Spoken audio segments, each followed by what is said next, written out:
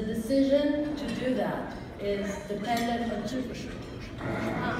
He asked why we don't do more in closing the UNWRA schools in east side of Jerusalem.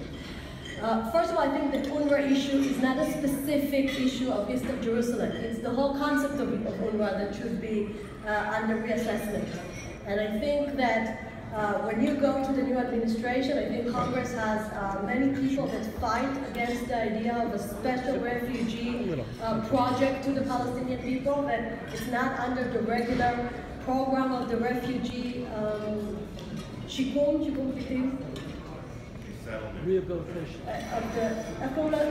Yes, resettlement. So I think that for us, first of all, to put it on the table as an issue is important. The second thing about east side of Jerusalem, I would like to say that we need to do more in order to control the content of things also in schools that are not UNWRA schools in east side of Jerusalem.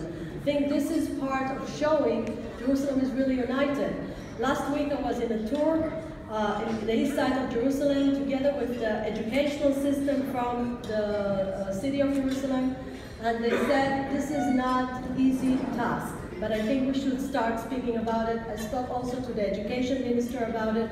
I think it should be under this term to start speaking about rethinking about UNWRA's role. It's not as simple as you described, to wake up in the morning and to shut it down. It needs to be together with the American administration to speak about the role of UNWRA that basically finished its role, and also together with the IDF, which for many years was against making changes in the status of UNWRA.